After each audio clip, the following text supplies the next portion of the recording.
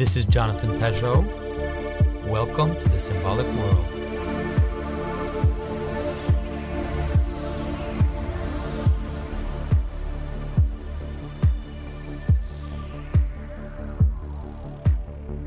Yeah, like I was saying too, because in Australia the restrictions are very, very harsh. And I think at the start of it, it wasn't that I was happy, but I kind of took advantage because I'm like, you know what? I'm going to have a lot of time to do my own thing, learn a new skill, spend time with my fiance and all this kind of stuff. But I think a year and a half later, it's like, okay, I think this is enough. It's getting to me now. I'm going to admit it.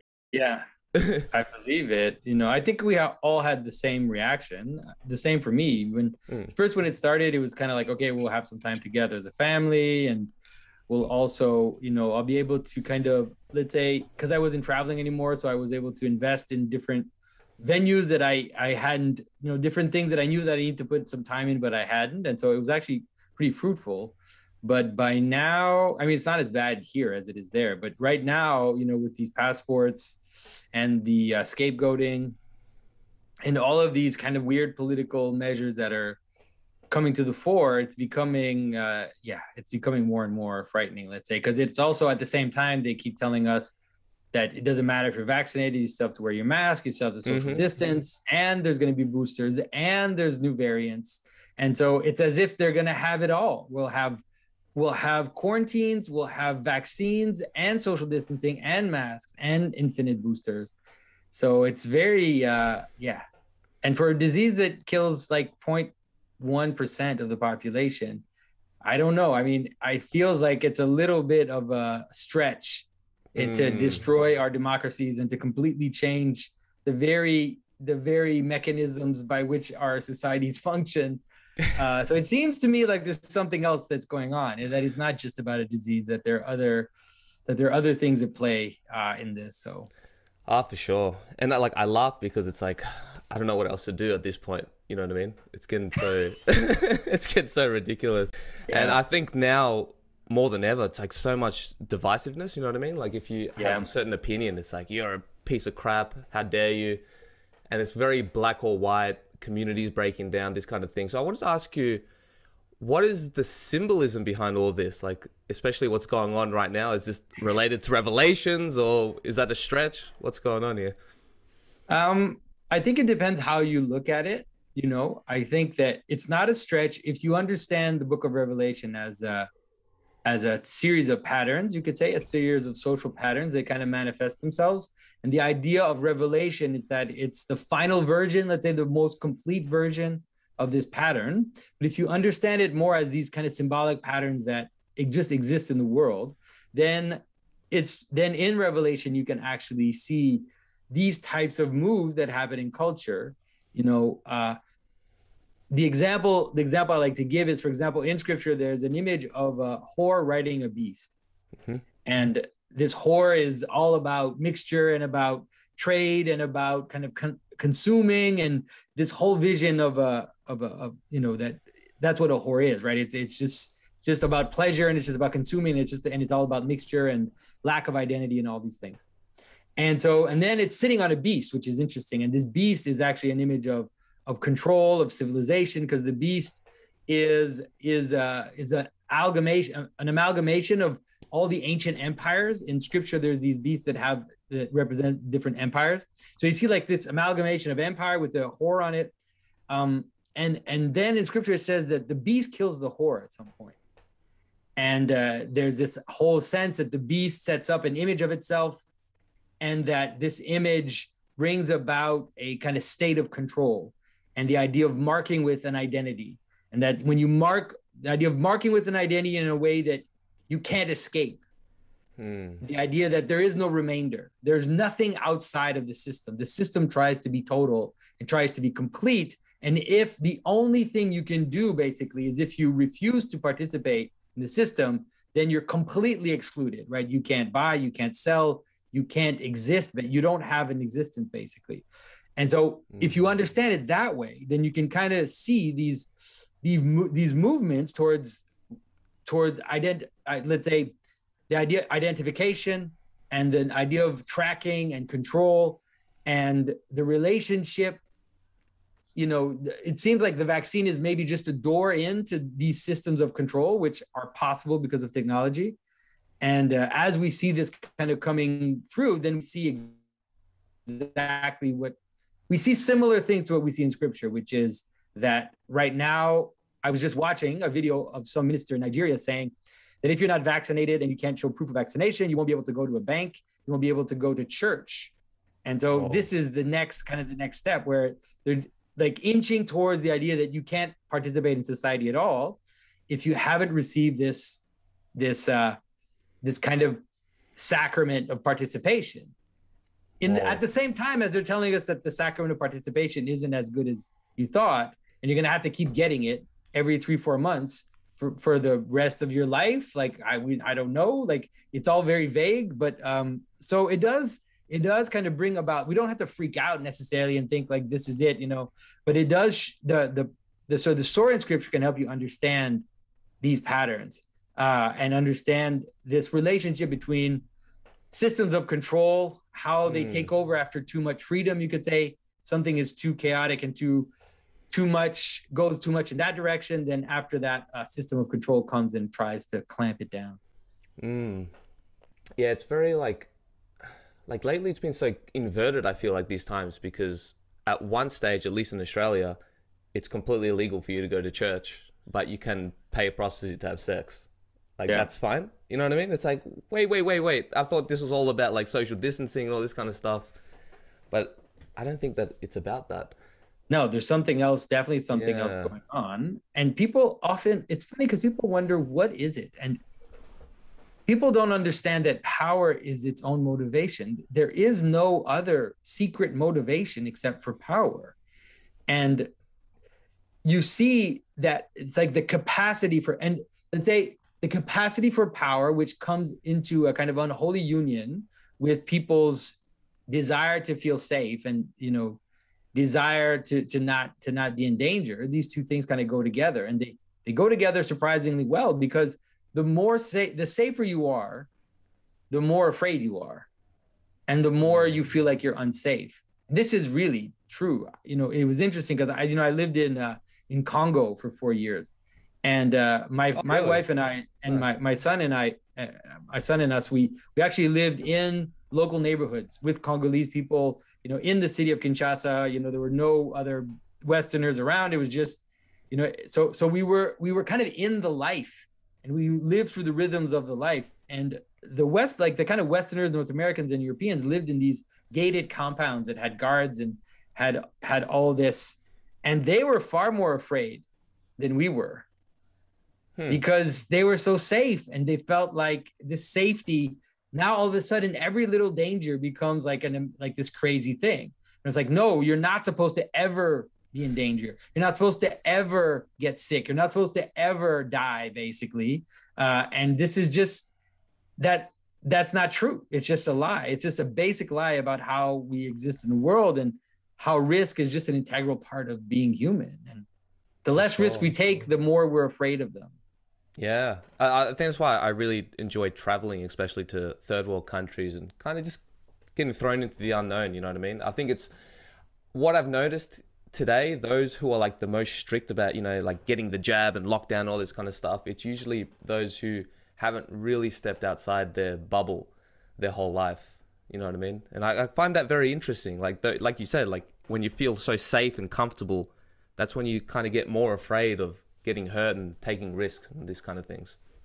Yeah, exactly. And it really is it's kind of a mode of being in which people embark. And there's something about the mother, like something about this kind of devouring mother that says, you know, it's like, I'm going to protect you from all danger. I'm going to make sure that nothing happens to you, that you're not going to die. You're not going to get sick. You're not going to hurt yourself. And you're not also going to be in danger. There'll be no hate speech. No one's going to insult you. Nobody's going to hurt you. Nobody's going to hurt your feelings. It reminds me of my mother.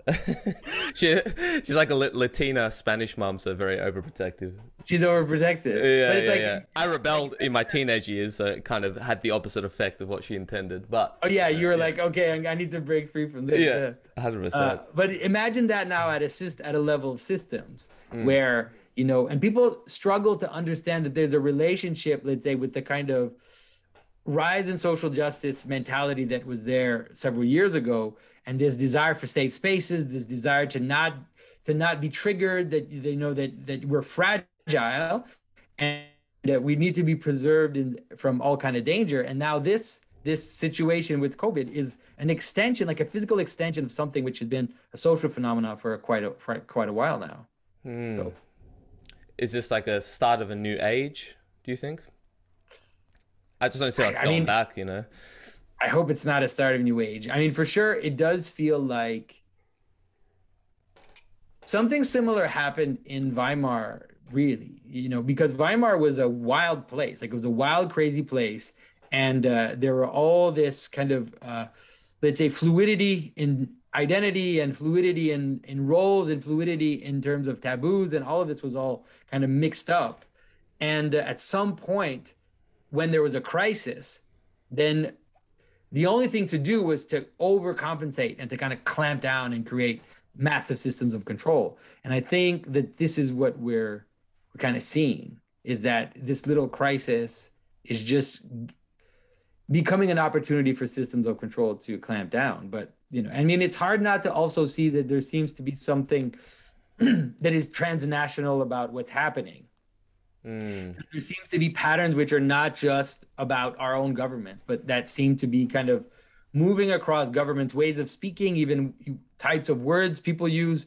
You know, for example, like this phrase that's now popular, the pandemic of the unvaccinated. You know, it's being used by different governments, by different authorities in different countries.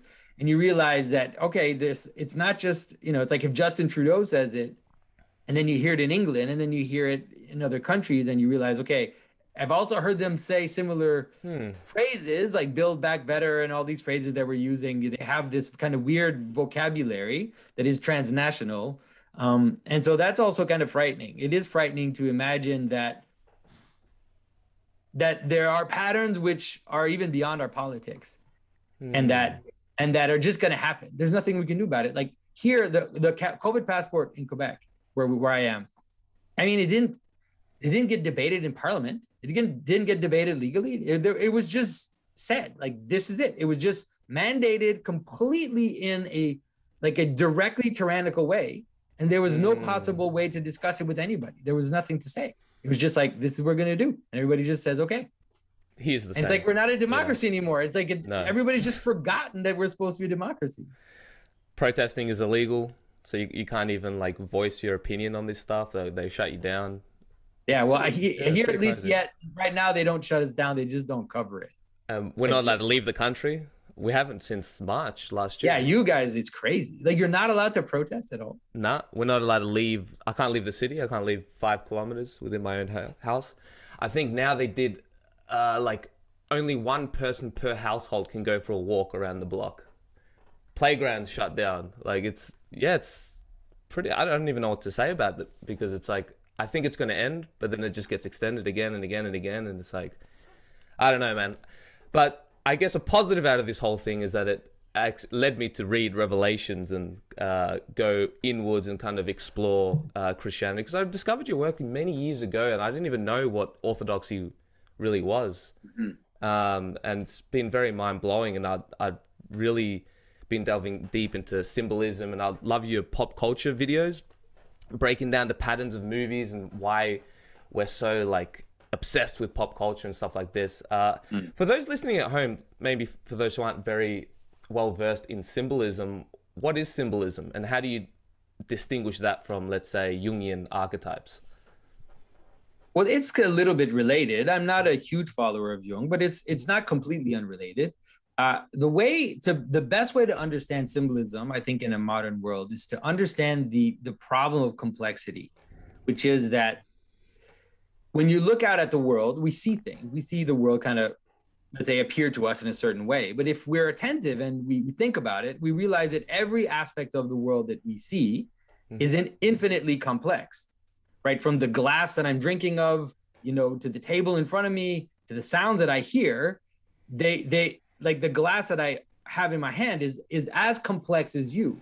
Like, there's an infinite amount of complexity in the glass. Like, it's made of multiple parts and multiple aspects, right? Your chair is made out of multiple parts, And so, but there's a way in which we are able to perceive unities in this multiplicity, right? And so there's a way in which unity kind of comes out of multiplicity and appears to us as a pattern, right? And so reality is necessarily patterned. For us to be able to even engage with it, we have to kind of, our consciousness has to engage with it in its patterns. And so that would be maybe the first way to understand what symbolism is, which is that there's an inevitability of patterns in the way we encounter things. Now, this is true for objects, it's true for sounds, it's true for everything, but it's ultimately true for the way in which we engage with each other. That is, we string a bunch of words together, or a bunch of facts together to create narratives, to create stories. And those stories need to have a pattern. And that pattern isn't arbitrary, right? It's an objective pattern that you can discern. And it's the same for images. It's the same for the way we remember things. So for us to remember something, we have to condense all this multiplicity into images that we can remember. So those images will also be patterned. And so the way we represent things ends up being patterned. So that's really the basis of symbolism. And the idea is that you can study that and you can understand it. And there's also a process by which you could say it this way, that the symbolism is the pattern of attention, right? It's the way that we attend to the world. And those things would grab our attention the most, and for the longest period of time will remain. And the things that don't grab our attention and that we don't remember will kind of fade away. Just like if someone tells you what happened during their day and it's really boring and it's just a bunch of things that don't relate to each other, you're just going to forget it. But if someone tells you this crazy thing that happened to him and he almost fell off a cliff and then something happened and he came up, and then you're going to remember it because it's going to have something which gathers your attention. So in the same way, all the stories we've been telling each other for the millennia that we've been around, those have almost like a natural selection process by which those that end up being preserved are the ones that gather our attention the most. So that's why you can look at fairy tales and religious stories and myths as containing more of these condensed patterns than, let's say, just the common reality in which we exist. But the common reality in which we exist is also patterned. It's just not as distilled as these patterns. And so in the same manner, the way we interact with each other is also patterned, right? You speak, I speak. We kind of have a way to listen to the other person, to show them we're listening. And we have to follow that pattern or else communication breaks down. But then that also scales up into rituals like handshakes, like saying hello, like smiling. And then ultimately that scales up into something like religious rituals, where we all gather together, we act in communion, we act together towards something which transcends us. And then that binds us as a community. So we can understand everything from fairy tales to, let's say, to liturgy, to Christian liturgy, or to architecture, with these patterns of this kind of symbolic patterning. And these patterns or symbolism, is it religious in nature? Like, well, it's not. I would say you could say yes and no. That is, It isn't religious in nature. If it's just reality. Right? It's just the way that reality lays itself out. But you could say that at a most basic level, reality does present itself in a religious manner. That is, even if you understand what the word religion means bringing together, means binding together. That's what connecting things together. That's what religion is. And so it ends up being the ultimate types of patterns move towards religion, because they end up being, let's say, recognizing how these patterns bind us together and then looking up towards them. You could say consciousnesses. It's not just even pattern. Even consciousness has this pattern. And so you have something which binds the community together. They recognize it. They celebrate it together. They sing songs about it. They end up giving things to it. And so then you have the image of the king or the image of a god and the image of these heroes that we venerate from antiquity. And so it does end up looking religious in its kind of ultimate sphere, but it scales all the way down to, like I said, a handshake or just kind of simple social rituals. So are these patterns something that we recognize in our own minds, or is the pattern a more fundamental reality? Well, this is where it becomes tricky, because there's a even today, like in modern physics right now, they have this whole observer problem, and they have this sense. A lot of scientists even now are coming to the sense that somehow consciousness is necessary for reality to kind of present itself, because or else without that we have something like quantum fields, or just this kind of possibility of existence. And so you can't completely disassociate mind from the manner in which reality becomes patterned, because it is kind of an invisible pattern which manifests itself in reality. So you can't completely distinguish it. The problem we have is that since romanticism and since kind of modern philosophy, we tend to somehow think that mind is subjective in the sense of idiosyncratic and relative to you, like relative to your opinion, let's say. Yes. But that's not true. Let's say there's something objective about mind and the way in which these patterns present themselves to us. And in that objectivity, then we can kind of recognize them. We don't just recognize them, we participate in them. And that's really important to see the difference also between a kind of symbolic understanding and a more modern rationalistic abstract way of understanding. The modern rationalist tends to abstract themselves from the world and think they don't exist, or they're just this like floating being that's looking at the world, and then they analyze it. Whereas when you understand this patterning, you realize that no, you're in the world and you're kind of recognizing and participating and celebrating these patterns, rather than this kind of cold, cynical, not cynical, but like just cold analysis of science, let's say. Do you think it's possible to step outside the patterns and the world? No. Well, that's yes, a lot of gurus claim so.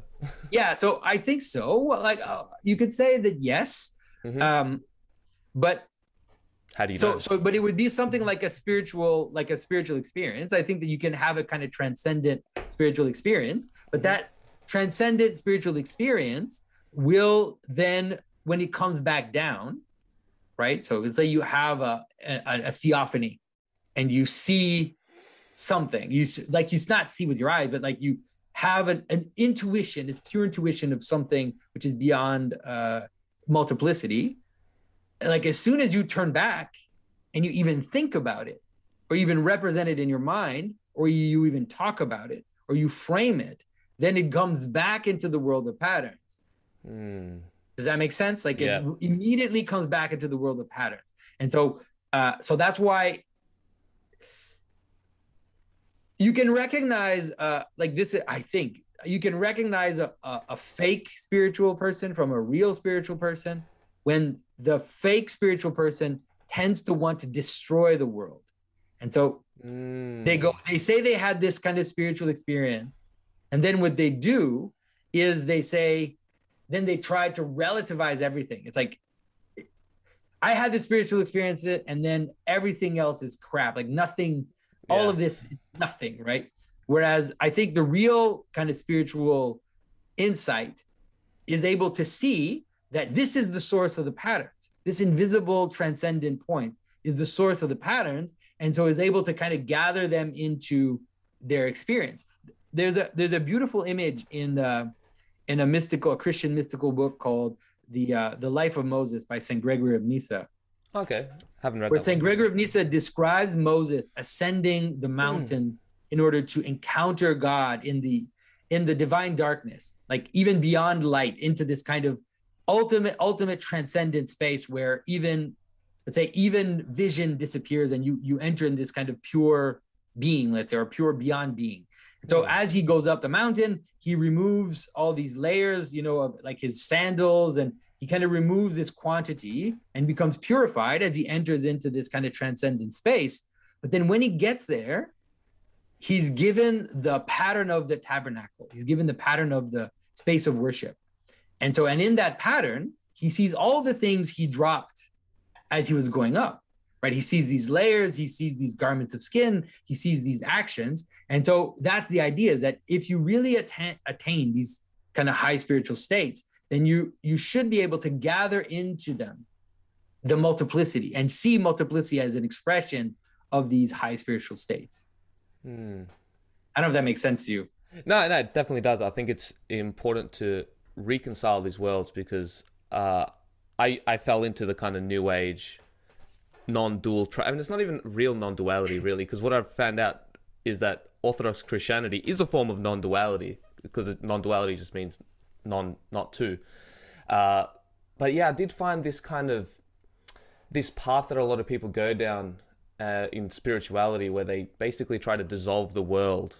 You know what I mean? They call it all illusory, it's all relativistic, but what I've experienced is absolute truth. So it's like this dialectical tension. Like you're saying one thing, but then you're acting in a way that's not really congruent to what you're actually speaking. So you can't really live and act in the world that you're speaking about.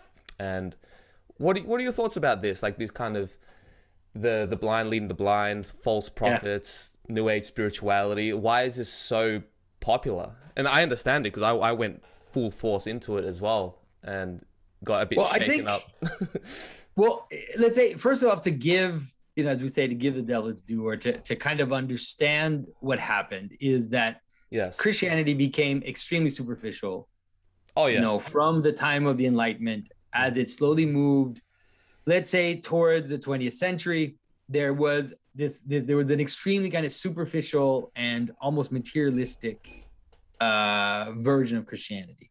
And what do you mean by that? How did it turn materialistic?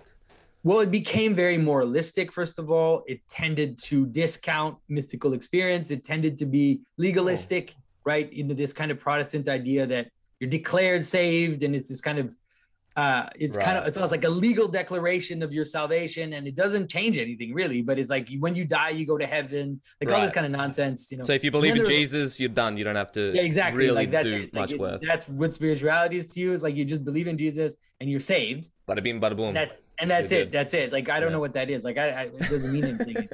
So I get it, right? I understand. And then also this desire to kind of embrace scientism, let's say, in Christianity, and then trying to kind of defend scripture in a scientific way and defend Genesis as a scientific narrative and defend all these stories in a historical scientific way, and debasing them so much that people didn't understand the spiritual significance of these stories anymore. They would argue about some stupid statuette that they found in the desert in Palestine, but then they didn't understand what it even meant for Moses to go up the mountain and encounter this divine transcendent experience and then come down with his face shining in glory. Like, do you understand what that's referring to, or do you just see it as a material phenomenon that happened, right? So this is the problem that happened. And so as the scientism and this kind of materialism took shape, and Christians tried to keep up and tried to stay materialist, at some point it just shattered. And then all of these stories just seem like a bunch of silly, stupid stories. Like, why would it matter that some guy got nailed on a cross 2,000 years ago? Like, that saves you. Like, some guy gets nailed on a cross and then you're going to heaven. Like, really? Is that the story? Yeah, that didn't make sense to me either. Right. It's like, is that the story? Like, dude, it's just total nonsense, right? And so it's like, so I get it. I understand why at some point people, and you see it even before the modern world, you see these kind of esoteric groups and these esoteric ideas start to appear even in the 17th century. You see with the Rosicrucians, and then moving into kind of Blavatsky and the Theosophists. Kind of, you have this kind of opening up, and Crowley and all these occultists in the 19th century. So you kind of see this reaction, let's say, to this materialist, moralistic Christianity. And then that kind of wins, you could say, in the 60s, especially. That side of this kind of conflict wins. And then there's this explosion of kind of wild mysticism and all these explorations of all these other traditions, and a mixture, and like being, going to India to find some guru, and then being fascinated by anything except your own tradition, and also like the individualism of the modern world kind of seeped into there, and so it became very idiosyncratic.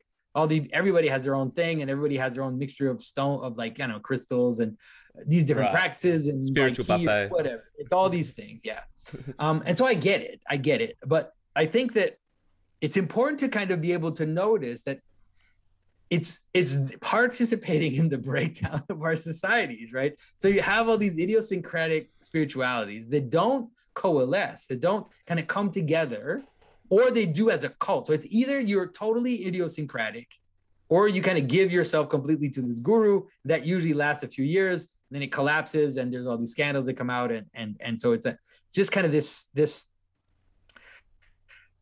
It's a very disturbing situation. And one of the things that makes it even more disturbing is really the obsession with the strange. That is the idea that my own story is worthless and I can't see any value in it, but I can read some like weird tantric text from some culture that I have nothing to do with, that has a caste system that I don't participate in, that has all these realities that I can't at all understand, but I find it super interesting and super fascinating and really I feel like it reveals something to me.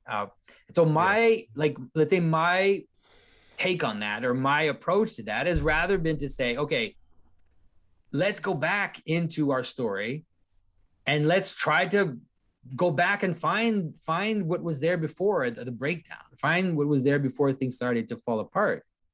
And that's what we see in the mystics. Like you read, like I talked about St. Gregory of Nyssa, there are these amazing texts written in the early centuries of Christianity, which have everything of anything that a New Ager would want in terms of this kind of cosmic understanding and this mystical union with something transcendent. It's all there, but it doesn't have to break down into all these kind of individualistic idiosyncrasies that people participate in, and leads them into all these strange directions, you know? Yeah, I think I can understand the allure. I think with New Age spirituality, especially with the understanding of the 19th, 20th century of Christianity, that materialistic surface level Christianity you were talking about. And I can see why people get so attracted to that Eastern mysticism side, because you can have that direct mystical experience. It's a lot more, I guess, entertaining, a lot more explorations, kind of scratches that curiosity button. But like you said, early Christianity, like Orthodoxy, it's got all of that mysticism stuff. It's just that we didn't know. And a lot of people who are very against, let's say, Christianity, like Protestantism or Catholicism, aren't even very aware of Orthodoxy and like what the early church fathers were teaching. Exactly. And not only that, but there's been an effort in the past few hundred years to iron over, even in the Bible, that is, even in the Bible translations, there's been a concerted effort to iron over anything that smacks of something strange or something that doesn't, that modernists can't deal with, And so, for example, like this whole idea of this hierarchy of angels and all of these kind of sons of God that are in the council of the divine and kind of manifest God's will in the world, that's something that people have just been trying to chase out of Christianity for several hundred years, and kind of to their detriment, because now people are interested. Everybody's interested in angelology, and everybody's like encountering all these different angels, but they have no way of discerning what they're encountering. That's completely chaotic. And they think that just because they have an encounter with a being, that somehow this is meaningful and not, and it's like, so they don't have a map to kind of function in this world of intermediary spirits. But that's all, it's all there. It's there in scripture. It's there in the tradition. It's there in the iconography of Christianity, where you do have a kind of map of this intermediary world. And there are ways to kind of encounter it in a healthy way without, ending up following some strange being that you encountered on ayahuasca. And then it takes you on down a very dark rabbit hole, and you find yourself in psychic trouble, after a little while, where all of a sudden you start to break down. I've been there, man. I've been there. It's scary stuff. I think having grounding is really important, especially like strong scaffolding. I think when you just get catapulted into these realms, sometimes it's hard to close those doors, once opened. Yeah.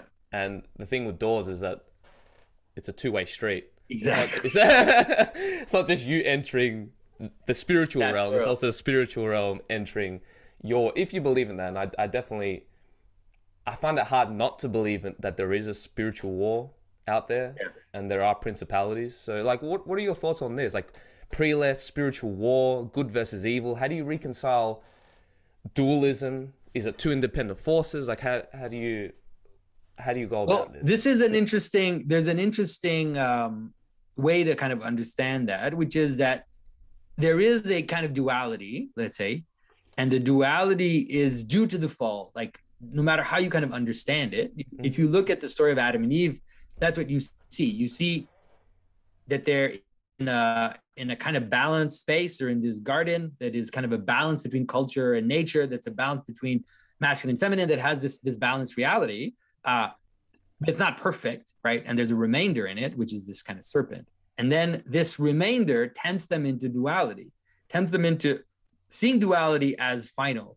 But duality exists, right? It exists in the world. And so that's the fall. The fall is this fall into kind of extreme duality. And so you can see it in the human world as this kind of good and evil and these kind of dualities, but you can also see it in the cosmic sphere as these two sides, like you said, the angels and the demons are these two sides of a great cosmic story. But there's also a manner in which these principalities ultimately are resolved in God. And so there's an interesting quote from the I think it's from St. Gregory Nazianzus, who he talks about the angels of the left hand, right? That there are the angels of the right hand, and then there are the angels of the left hand. The angels of the left hand of God are basically the demons. And the demons think that they're doing their own thing, but they don't realize that they're not, that they're actually ultimately doing the will of God in kind of showing us our own, let's say, weaknesses, and manifesting these weaknesses and this darkness in the world, so that that darkness can then be covered by God, ultimately in the final image, you could say. It sounds like it relates a little bit to Jungian shadow integration, a little bit. There's something of that, but the difference I would say with the shadow integration is that we don't see Christianity. That's really important. Christianity doesn't see darkness or doesn't see sin as a positive force. Yes. It's a kind of it's something not in its right place, or something not looking in the right direction. That's what sin is. And so being is always positive, like being is always true, but then there's a way in which it can become out of whack by, let's say, attracting too much attention to itself or not being in the right place. And so that is the way in which we kind of understand. So that's the kind of the joke about the demons, is that they think that they're dark, but ultimately they'll participate in the greater light, you could say, without even understanding what they're doing. You know, so it's not that God is integrating non-being, let's say, or this kind of lack of being, but rather that he's revealing the way in which things actually do participate in the great picture. I don't know if that makes sense. So it's kind of like the image of Christ. Like you have this image of Christ going, when Christ dies, you know, there's this kind of more mythological version of the story in the Gospel of Nicodemus, where, you know, you have the devil and Hades in hell, and they're like, we won, right? We killed the Son of God. Like, this is it. You know, we finally did it. And they're like excited because here he comes, right? We're going to bring him into death. But then they don't realize that if you bring light into darkness, right, it's not light that goes away. It's, you do the opposite. And so bringing, you know, God into death was actually kind of revealing the world and kind of scattering that darkness. Well, it's even like a physical example of a candlelight, you know, no matter how much darkness there is around it, it can't actually overpower and overconsume it. No, exactly. That's a good, the phrase you used is exactly the phrase that St. John uses in the gospel, right? He says the darkness did not know it, but it couldn't overpower it, because, like you said, that's not how light and dark work. And it seems even in pop culture, or actually forever, we've been obsessed with this story of good versus evil and the hero's journey and all this kind of stuff. And I remember listening to an old podcast of yours, and you talked about the hero's journey and how ultimately it's Christ's story, and that before Christ, there really wasn't at least the version of the hero's journey that is out today. Is that true? And can you like get into that? I mean, I think so. I think that, because one of the things people talk about is like the dying and rising God, that there are all these ancient stories of these pagan gods that point towards ultimately this kind of story of death and resurrection. But I think I think they're kind of, how can I say this? I think they're looking back from a Christian point of view into something which maybe didn't have the same type of hierarchy that they think it did. That it was these scattered, these, you could say, these scattered lights that were in the world. But then from the story of Christ, then we can look back into the past, and then all of a sudden we see these little sparking lights that are pointing towards ultimately what is the story of Christ. And so the idea of going into the underworld, right? This descent into the underworld, that's the story that you see in the hero's journey, but that you also see just in so many stories. Like you see it in the Iliad, you see in so many myths, you know, where you see it in the Aeneid. All of these stories have this kind of descent into Hades, and then either you encounter someone, you encounter your father, and then your father reveals something to you, or you go there to get someone, right? You have the story of, I think it's Hercules, who goes down into Hades and is able to save his friend out of death. And so you have these little versions of this kind of going into death and bringing out, you know, kind of revealing something that death wasn't able to hold on to, you could say, or finding something precious hidden in death, like going into death and then finding some vision that will give you meaning, right? And so it's there, right? It is there, but once the story of Christ happens, then that story it reaches its limit. Like there's actually no other story you could say after the story of Christ, because in the fullness of the story of Christ, you have this idea that Christ does that, right? Christ goes into death. He doesn't just go into death, right? He actually dies. He dies, he goes into death. And then when he goes down there, he gathers everybody that's there and takes them out. Wow. And so, right, we have this sentence that we hear every Easter in the Orthodox Church, where it says, you know, hell is empty. Like hell has been emptied by Christ. Christ went down and brought all, I mean, it's mysterious. It's hard to kind of completely understand it, but it is this image that Christ defeated death itself. And that by going into the underworld, when he came back out, you know, that was it. And so it's like I said, it's the limit of the story. So you go down into the underworld, you solve the underworld, and then you transform it into glory. And then that's it. Like there's no version which can go beyond, let's say, that version in terms of categories. Yeah, it's actually, it's a very obviously a story, an archetype that resonates with so many people, you know. Yeah. And even something like, I did want to talk a little bit actually about Lord of the Rings, because one of my favorite movies, and it's obviously a movie that just exploded in popularity. And then I found out years later that, you know, the author is a devout Catholic, so it's got deep Christian symbology, and I feel like a lot of people don't even notice, but then they become super religious about Lord of the Rings, even atheists, which I find quite ironic. Why do you think Lord of the Rings connected with so many people, and like what are the main kind of powerful symbolism behind that? Well, I think that, I mean, what Tolkien was able to do is to really reinstate you could say, an ancient vision of reality, an ancient cosmic image. And because he did it in fiction, people didn't feel threatened by it, maybe something like that.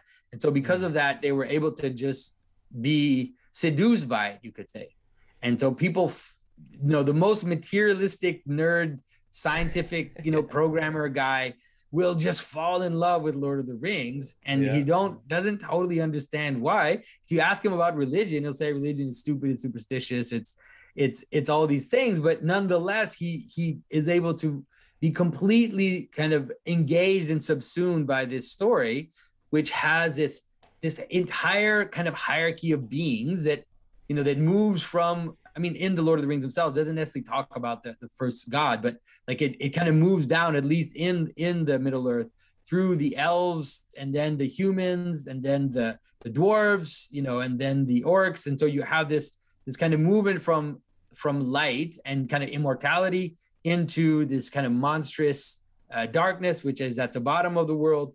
And in the movie, they capture it so well. Like they just do it so well, because they have the Uruk-hai like coming out of the earth, you know, and they're all like filled with they're all scummy and dirty, and that music as well, so ominous. Yeah, exactly. So it's super well done. Yeah. And so because of that, people just feel like it's right, even though it's completely silly for a materialist to think about elves and orcs and dwarves and all of these tropes. They're because they're patterning themselves on just like kind of a traditional image of angels above and demons below, and the men in the middle, and the king, and these kind of prophet priestly figures like Gandalf that have more wisdom and are able to kind of manifest it to us. Like, all of these tropes, and also the fall with Gollum, who becomes obsessed and then and then turns into, comes closer to the orcs, you could say, becomes demonized because he's obsessed with something which can kind of give him power. And so it's like we totally recognize these tropes, but they're really just tropes, right? It's really a religious story. But it's great because it's actually, for people that are attentive to it, they can say, well, like I can talk to you about the story that's in the Bible in a similar way, because it's way more than Lord of the Rings. Like, the story of the Bible is way more, has way more complexity and subtlety, and has all these layers in it, and all these patterns playing themselves out in different forms than Lord of the Rings. Because of that, it's actually harder sometimes, because it's so big that it's hard to kind of fully get what's going on. It's very overwhelming. Sometimes I'll open scripture, I'm like, whew, man, there's exactly so much to get through. What am I reading? Like, you just fall into some weird thing, especially if you open the Old Testament. One bite at a time. Yeah, some weird law about not mixing, a donkey and a cow while you're plowing your field, and like, what are all these stupid things? How do you reconcile this, man? That's why I got the Orthodox Study Bible, so that really helped kind of fill in the gaps a little bit. Not pretending like I understand scripture, of course not. I'm still an infant, but definitely saved me some time.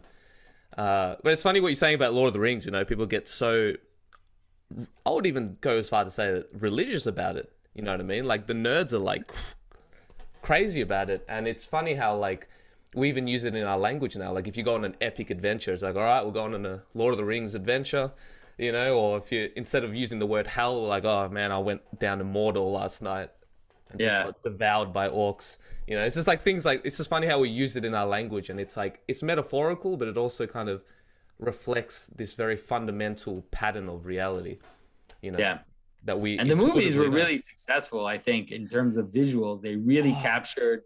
It still holds up. It still holds up today. It holds up. I watched it just a few months ago too with my kids, because they hadn't seen it yet, and it really does hold up in terms of this kind of world that exists, and these different characters.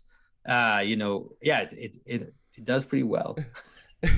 I was reading a few months ago. I was actually reading your brother's book on the symbolism of Genesis, and I kind of wanted to unpack that just a little bit, maybe for those especially who aren't too well versed in these topics. But before getting into Genesis, I want to know, what is the difference between this literal and symbolic interpretation of scripture? Like, how should we even approach this thing? Because I get that question a few times, like, all the time. Do you take it literally, or do you take it metaphorically? And it's always, we live in a very dialectic culture, it's always, it has to be this or that. Is it one or is it zero? Like, what's your answer for this?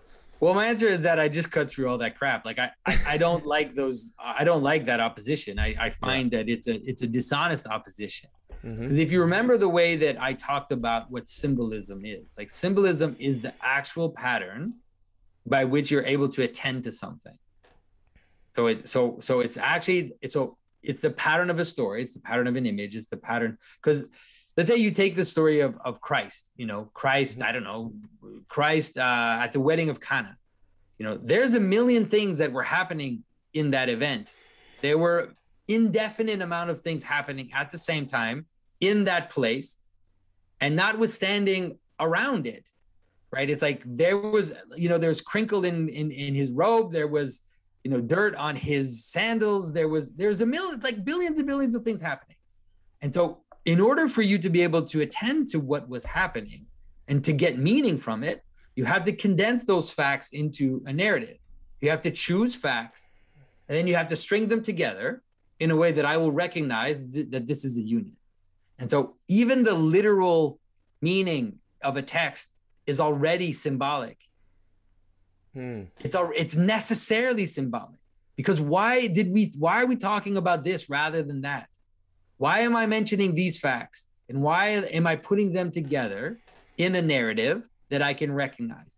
And so there is no neutral reality. There is no neutral, meaningless reality that's just there, And then on top of that, I add some metaphorical meaning. That's just total nonsense. Right. Like this, right? There's already form. a reason why that story's there. There's a reason why the story is constructed the way it is, and that those facts have been chosen to be sequenced in that manner. And so the meaning is already there at the very first layer, right? And so the best way to understand it, that what you would think as literal just means that you're paying very close attention to what the text is saying, right? That's even what literal means. Literal means literature. It means what's written. That's what literal used to mean. It means what's written. And so you pay attention to what's written. You have what's written there. And then what's written there is structured in a way that is analogically related to other things. And then that's when what you would call the metaphorical meaning will appear to you, which is that as you look at the pattern of the story, you realize that it's structured in a way that is similar to your experience, that's similar to a society, that's similar to another story in scripture, and then a story from mythology. And so then that's when you get what people call the metaphorical meaning, which is that I can take a story in scripture, which is already symbolic, which is already patterned in a cosmic way. And then I can say, this is similar to your experience. And then I'll apply it to your experience. Right? It's actually similar to the way Tolkien understood storytelling, because Tolkien hated metaphorical meaning. He said, my stories don't have metaphorical meanings, and people don't understand what he meant. And he said they're not metaphorical, they're applicable. And so he said, you can apply my stories to things, but they don't, it's not like, the orcs are the communists and this aspect of the story is some other political thing. And then this means technology and it's like, that's the wrong way of looking at the Bible. And it's the wrong way of reading Tolkien too.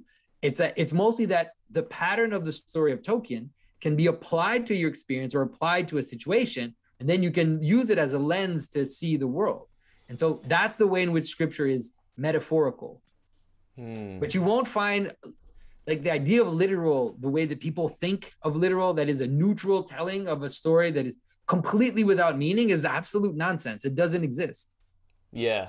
Well, like I said before, so I think we live into a polarizing society, and people are very dialectic on both the material side of things and even the kind of spiritual absolutist person who, like the materialists will deny anything that's spiritual and ground their reality from everything below, and then the spiritualist will deny matter altogether. Yeah. And say everything is one. What does that even mean? What's everything is one? I don't think people who say that, and also people who talk about non-duality. I used to say it too, and then I realized, looking back, I'm like, wait, that actually doesn't make any. Nobody dares believe in non-duality, at least the way they think they do. They think they believe in non-duality, and you're like, you believe in non-duality? Really? Do you eat your feces? No, you don't eat your feces. So don't tell me you believe in non-duality. What are you even talking about? Why does eating your crap relate to non-duality? Well, because you don't eat your crap because you believe in duality.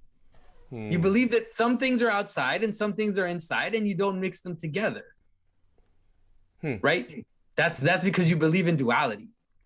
You live in a house, you wear clothes, you function in duality constantly, and you experience duality and you live with duality, and you don't, if you believe in absolute non-duality in the way that especially people want, and especially in the way that relativizes everything, then, and you can find traditions that are cannibals, and you can find traditions that break all the taboos, but I'm not sure many people are willing to go there because it's actually very destructive.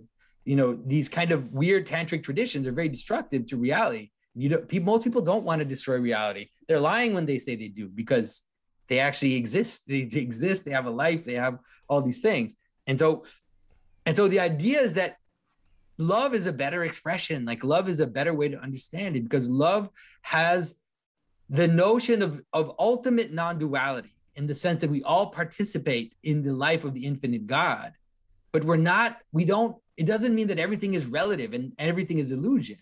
It means that because God loves us, then we all exist at the level that we do. It's as if God's infinite love also kind of let's say, moves out of himself into this multiplicity as he's gathering it back into himself. So it's not just like either everything is an illusion and we're all just Brahma, like we're all just drops in the this kind of vast, like infinite consciousness. It's rather like a balance between unity and multiplicity, right? An understanding that multiplicity exists, that it does, but that ultimately, for it to even exist, it has to participate in the oneness. But when people just say things like it's all one or whatever, like John Lennon and that kind of nonsense, right? It's like we could all be as one. What are you talking about? It's just posturing. Imagine there's no heaven. Yeah. Yeah. Man. That's one of my least. Does that tick you off? Yeah. Yeah. Oh. He has some good stuff though. I don't really. I mean, I like the Beatles. Everybody likes it. Nobody. Yeah. Who doesn't like the Beatles? Yeah. Who doesn't like the Beatles? But that song in particular, yeah. But it's ironic because like you're talking about these people who claim to have this absolute experience and that God is absolute, everything and literally every single particle in the universe is God, everything in physical reality is just an illusion. But then they're basing their experience of the absolute from a relativistic subjective experience. So it's like this kind of, I don't know, it's just this weirdness because you're claiming absolute reality but through a subjective lens anyway, so that you can't really escape that duality. You know what I mean? There's so much wrong. Like if you really had an experience that there's only the absolute and all its manifestations are complete illusions, you know what you would do? You would shut up. Because why are you speaking? What are you saying? Yep. It's all, that's why you realize that there's just a nonsense to a lot of this type of posturing that you hear in this kind of modern spiritualist reality. And it's not like you don't encounter texts like that in the traditions. Like there are texts or there are traditions which do kind of try to point to the manner in which, let's say, compared to the infinite, like that the infinite is something which is beyond duality, that the infinite does kind of empty itself and contain everything at the same time. And there's a language of aporia, which people use to talk about that. And you see that even in religious traditions. But like I said, this also has to coexist with all the more buffered versions of that, in which we also do participate, in which we do go to church, we kneel, we sing, we burn incense, we do all of these celebrations, and we don't just have this kind of esoteric vision of the infinite that destroys reality. Because that's the problem with a lot of this stuff, is that people just say mysterious things. They just say, that kind of stuff, like, the universe is in a grain of sand. The grain of sand is the whole universe. And you're like, really? Is that really? You really think that? I don't think you do. I think you're just bullshitting me. Get those social media likes. People like to hear that. Yeah, they like that kind of fluffy stuff. Yeah, it's funny because like I started off doing new age stuff, but I feel like because I'm Australian, I have that kind of inherent down to earth, casual sort of relationship with it. So I think it wasn't as new age hippie, but I think as I got more grounded over time, people weren't very happy with me. And it's really, yeah. Well, it's something that I question because I find it weird how in this kind of world there is no word for prelest. There is no word for false spiritual experience, and even that is very triggering because like, how dare you say that my experience was false? It felt so overwhelmingly real, and I've had many of those. And I'm not even saying that it's false or it's true, but the fact that there is no discernment between the two. How do you? No, but we don't have to question the experience people have. It's mostly the, like you said, the discernment of that experience. And so, in the Orthodox tradition, I think they have the really good way of dealing with this, which is basically saying you should ignore all spiritual experiences. And I know people are going to go like, what? Just ignore spiritual experiences? But that's what they say. And the reason why they say that is because they realize that if you really believe even what a New Ager will say, which is something like, you know, the purpose of reality is to be united with the one, right? To kind of be united with the transcendent reality. Then if that's your purpose, then that's what you should be aiming towards. And then these spiritual experiences that you have, that's not it, right? Just because you see an angel or you have some feeling or you have some insight, even if the insight is true to a certain extent, that's not your goal. That's not where you're headed. So you have to be careful not to give too much attention to that, because you're going to stay there and you're going to kind of turn around in these kind of experiences. And so if you just ignore the experiences, then there's less of a danger of being, you could say, seduced by a demon, you know, or seduced by something which is off key, because you're just kind of, and you will have the spiritual experiences, right? You will, but you don't spend your time on them, and you don't wallow in them, you could say. You rather keep your eye on the ultimate goal, which is the union with the divine. Yeah. And even test your experience, you know, and see if it holds up over time, if it still makes cohesive sense with the rest of your conception of... Yeah, and also the fruits. You know, yeah, the fruits, Christ said, exactly.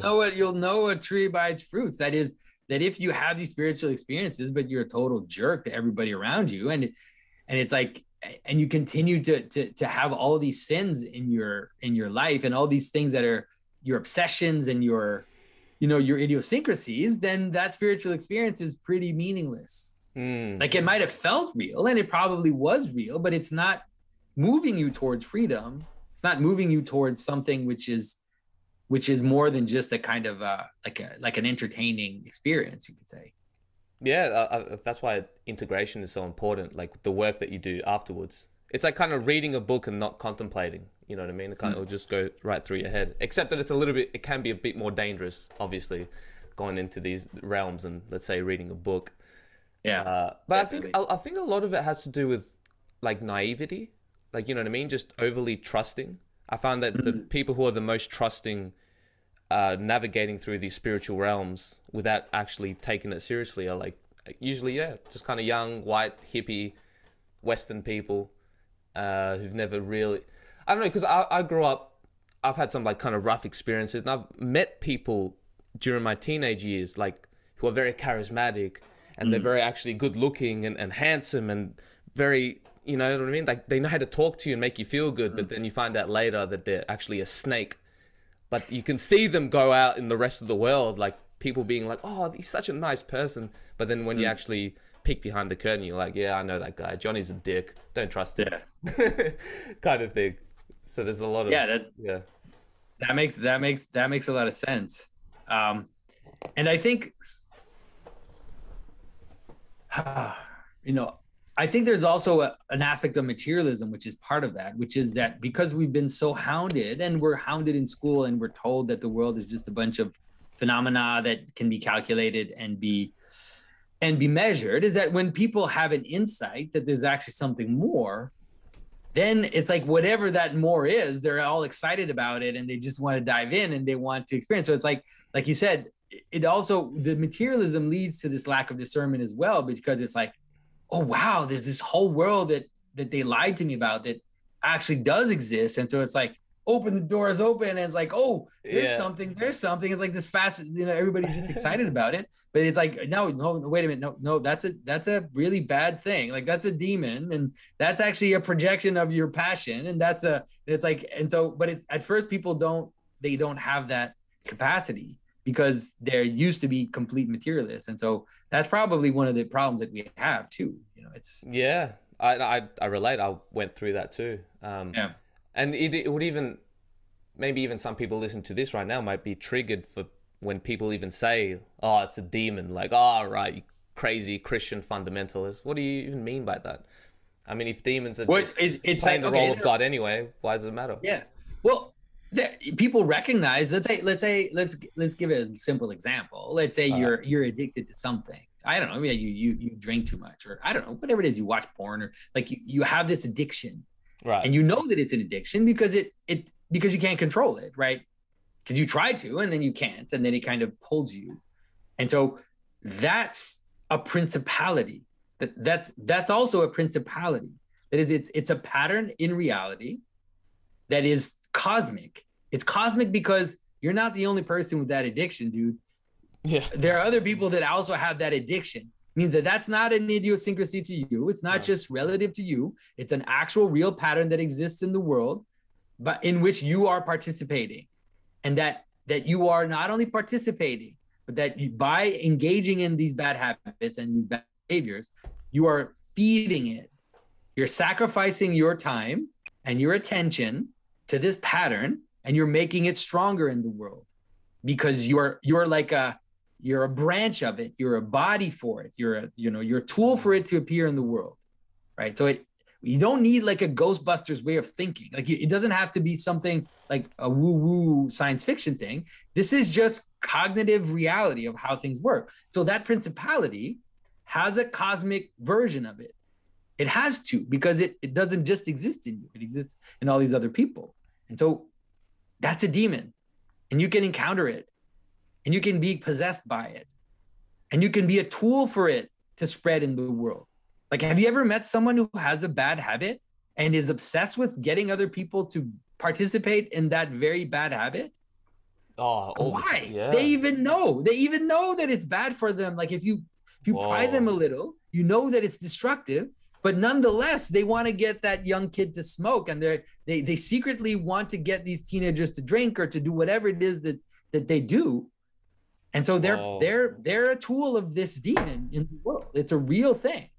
I'm just getting flashbacks because it's so true. Like when people are so entrenched in their bad habit, let's say whatever, weed, drugs, and I've had these experiences where you're like, I don't want any more. It's like, just have one, man. Just have one. Like they're like, and they even kind of physically transform into that kind of orc demonic, like, just have one. Come on, man. Just have one. And it's like, dude, no. And then as soon as you try to break away from their lifestyle, then they get like triggered and inflamed and like, what do you mean? What? You think you're better than me? You know, it's like, whoa, man. I just didn't want to do drugs. That's all. Yeah. No, but you've got you've understood the right pattern. And so you can understand that, let's say, think about this. So there are principalities in the world that are trying to get your attention, right? There are some that are light and there are some that are dark. And, like all the good things, like loving your neighbor, helping your friends, being good to your spouse, taking care of your children. There are all these light patterns in the world, and they are trying to kind of get your attention, and you want to give your attention to them. And then you have all these darker ones that are there as well. Now you can understand these patterns as just abstract patterns in the world, but we are conscious beings, like we are persons. And those patterns end up coagulating into something like persons as well. And so that's why in the same way that I encounter you, a pattern thing in front of me, right? You're just a pattern, but I encounter your face and your behavior as a pattern being. That is the same for these higher principalities, and so you can, like I said, you can encounter them. They can manifest themselves to you sometimes in a more immediate way, depending on people's sensibilities. But even if they don't, you can still understand that they're acting on you. And you and like, let's say, I don't know if you kind of free yourself from a bad habit. Let's say, you have this bad thing that you're dealing with, and you're able to free yourself from it. And then when you're kind of free from it, you're even like, who was that guy who was doing that? You almost don't recognize yourself. Like you look at yourself and you're like, who's that guy that was doing this? Like, how is it that he was doing this? And you're like, you almost like you don't even, there's something about it that you can barely recognize it. Of course, until the day that you're like in a weak spot. And then all of a sudden you don't know what's going on. And it's like, you wake up and you're like back in the pattern, and you're thinking, how did I get back here? I thought I was out of this thing. Like I thought I wasn't in there anymore. So how did I fall back into this thing? Back into Satan's den. Exactly. I said I'd never do this again, and you're waking up with like 10 hookers around you, drugs. So you're like, man. And you're like, what? Like, how did I get here? Exactly. And so but these experiences are real. Like everybody's had them. And so we can understand them just in terms of psychology, but they're more than that. And ancient cultures and and Christian culture was able to recognize that this is not just idiosyncratic to you. These have objective reality, these patterns, and there are ways to deal with them religiously. And that something even like exorcism can actually have an effect on you in the same way that a coach. Why is it that a coach who speaks to you before a game would make you better at playing basketball? You don't think that's stupid? Well, why does it bother you that maybe someone with authority with spiritual authority could affect you in a way that would free you at least somewhat from these different bad patterns that you have? So there are all these ways to kind of be able to look back and see again these rituals, these practices that we see in ancient culture, and just see how they're totally coherent. They're not strange the way people told us they were. Yeah, definitely. And what I really appreciate about the Trinitarian view of God is that, well, the number 3 is actually the number of reconciliation, right? It transcends opposites, and something I've been searching for so many years, because no matter what worldview I came to, there was always this dialectical tension. There's always this or it's that. Hermeticism actually did a pretty good job of explaining like transcending duality and dark and lightness and all this kind of stuff. And even in Hermeticism, they completely prove that you can't be God because of this, and this. You know, and I found that very interesting, because in this world today, either you don't believe in God or you believe you are God, which is mathematically the same thing, right? Yeah, exactly. No, that makes a lot of sense, and that's what you end up seeing. Well, it's more like, we think we're like little gods, you know, and then we kind of act that way.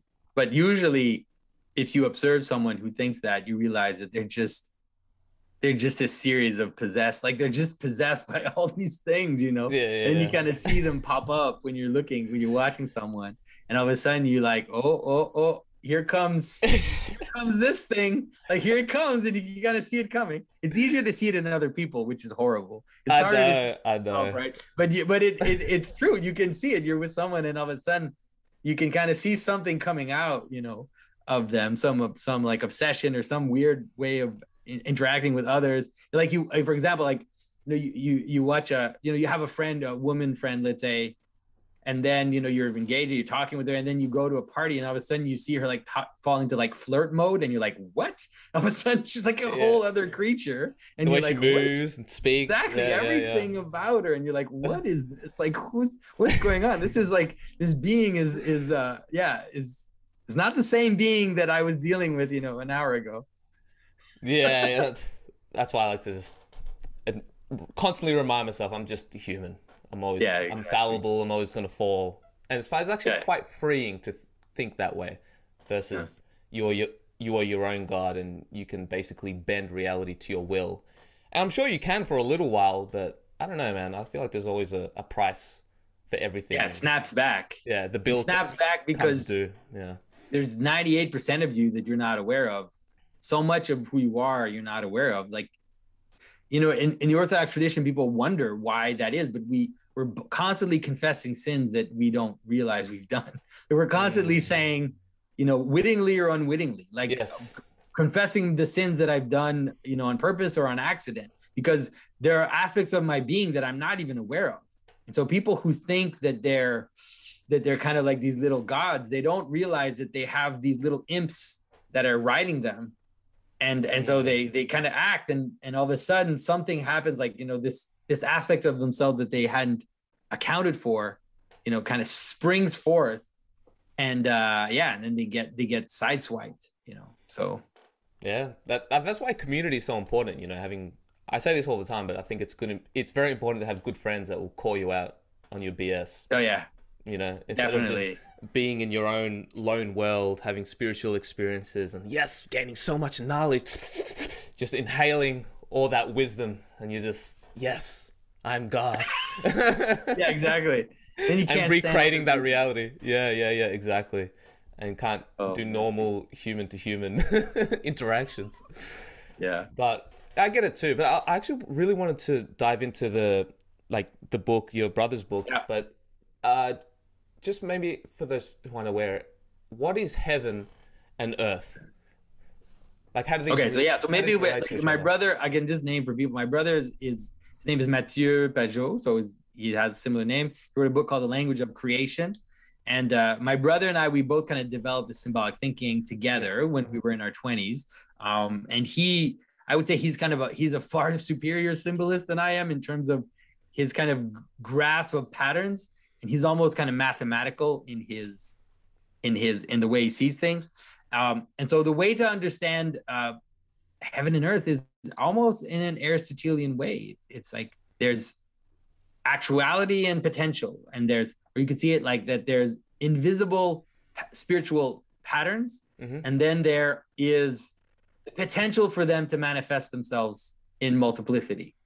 And so that's what heaven and earth is. It's light and darkness, right? A good way to understand that. So light is that which reveals, and then darkness is that which contains the hidden bodies that will kind of sustain the light, you could say. Or it's also, let's say, this idea of just these invisible spirit, like spirit is just wind in terms of the words. And so you have this kind of invisible movement, and then you have the waters below, let's say. And so that's what heaven and earth is, at least in scripture, but not just in scripture. It's the same heaven and earth that you find in Uranus and Gaia, or that you find in the Aboriginal cosmologies and all these different cosmologies. It's a pretty universal idea. It's yin and yang. It's all that stuff. And how do you reconcile the kind of physical afterlife place of heaven, of what it says in the Bible? Yeah, well, the Bible doesn't say that you go to heaven. Oh, there you go. So there's a difference between paradise and heaven. Okay. Oh man, I didn't even think about those. Yeah. I just assumed So paradise is the Garden of Eden, right? And so paradise is the place where the balance between heaven and earth exists. It's the place between where the patterns and their balanced manifestation finds its totality. So Christians don't believe that we go to heaven. They shouldn't. Some people do, but we believe that we'll be resurrected, that humans will be resurrected, and that they will become a perfect union between the invisible and the visible, you could say.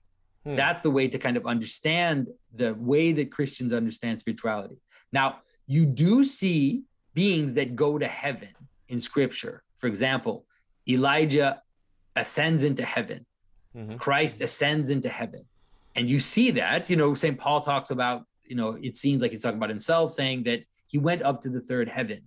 And so heaven is the place where identities come from.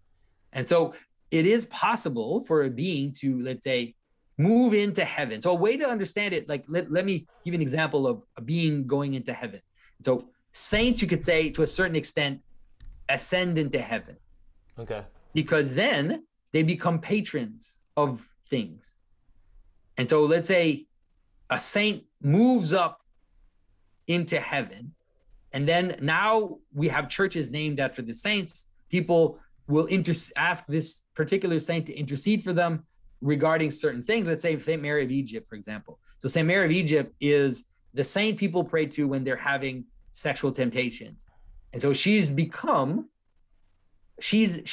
to a certain extent in heaven, because now she's becoming like an angel, in the sense that she's like an invisible pattern by which we now congregate, that we come together and recognize, and then we also kind of ask for her to help us in this aspect of reality. I don't know if that maybe helps to understand a little bit the difference. Yeah. Interesting. Yeah, because I never even thought about the distinction between like paradise and heaven, but then there's also the like what your brother talked about in the book about how heaven is abstract principles, basically, and where the purpose of humans are to inform meaning with matter and express matter through meaning, if I remember correctly. Yeah, exactly. Yeah. And so that's exactly it. So it's like a two-way street. It's like you have these principalities which are invisible and are patterns, and then they find body in potential, but then it's also matter, let's say, kind of expressing those principalities. Like you need both of them to kind of happen together, because the abstract principles are useless without expression. Yes. So can the soul live without a body, or does it, for it to exist, it has to have some sort of it has to have some attachment to body, at least kind of eschatologically, like at least in the totality of things, it has to be attached to a body. Except for, of course, God doesn't. You could say everything is the body, like God's body is the entire cosmos. That's maybe a way to understand it. But you know, even the angels are said to have subtle bodies, for example, that they don't have material bodies, but they have subtler bodies, you know. So a way to understand that is like a very simple way, simple way is that, let's say you have an ideal and you're like, you know, I don't know, you're some guy who's 250 pounds, you know, you're watching TV and you decide that you're going to become, you know, the sprinting champion of the world. And it's like, okay, and I don't know, you're 50 years old. It's like that pattern that you're looking towards can't be embodied by you. It's actually not useful to you. That pattern is useless to you. That ideal, that abstract, let's say, direction that you are aiming towards is you can't embody it. And so you always have to find this relationship between, let's say, the principles or the ideals or the things we're aiming for and the capacity we have to embody them. You can't make a car out of grass. It's not the proper body for that pattern. Challenge accepted. The body of a car has to be able to express the car. So matter has to express the principle, and then principle and the car, the idea of a car is useless unless you can drive it. Like, I mean, yeah, it's nice to think about the idea of a car, but unless you can drive it, it's not going to have much use to you. So you have to be able to find, reality is about finding the place where these things join together. And how does Christ join together between the material and the spiritual? How does the kind of triune God reconcile all of these paradoxes that we have, compared to, let's say, the idea of an impersonal God or pantheism, things like this? Well, the idea, like if you think about it like a mountain, you think about it like a hierarchy, and that's part of that's part of the way in which the world kind of lays itself out. When I talk about the pattern of attention, this idea of kind of moving, even the idea of moving towards the one, like as you're moving towards the one, that's what you're doing. You're moving out of quantity, or let's say condensing quantity, so that you move up towards the one which is at the top, right? That's where one is. If the world is like a mountain.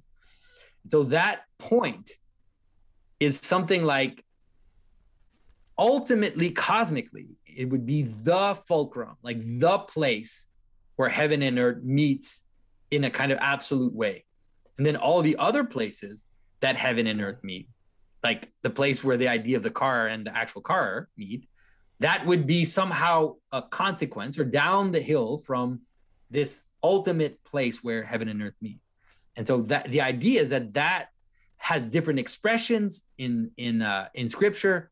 You know, the mountain of paradise, the mountain of Moses, where he goes up, receives the law, the tabernacle, where you go into the Holy of Holies, and you know, you kind of you move from the quantity of the people into the one priest that goes into the Holy of Holies and then sees the glory of God. So there are different versions of that in scripture. And in not just in scripture, but in every religious tradition, there's all these different versions of it, ziggurats, you know, all these different images. But then the idea that what Christians are trying to help people see is that ultimately is man, first of all, right? We are the place where meaning and the invisibles, we are like the laboratory where that happens. It's kind of through us that meaning appears in the world. And so that's the one thing that you realize in someone like Christ, is that ultimately man is that place where that happens. But then that man, let's say the man that has that position, will also manifest something. And what he'll manifest is that he'll actually fill up the whole hierarchy. he won't just be the top. He will actually contain the whole thing in himself. And so if you want to understand the story of Christ, that's what it is. That's why Christ has to die. That's why Christ is all these things. If you look at the way Christ is represented, he's all these opposites, actually. He's described as a farmer in the sense of agriculturalist. He's also a shepherd. He's a king. He's a priest. He's a workman. He's a slave. He's a criminal. He's every aspect of reality that is kind of packed into his story. And then that kind of condensation of his story.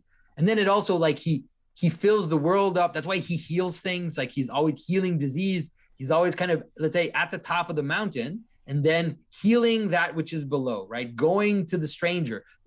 Well, that's why he goes to prostitutes and publicans and all these marginal figures, because he's going to the edge. He's moving out and kind of gathering all things into himself. Yeah, he would drink with sinners. He would drink with sinners, right? That's right. Go into these bars and just go to the Satan's den, hang out with the homies, meet. And so he was able. Yeah. He was able to do that because he contains all of this in himself. He was able to do that without losing himself, you could say.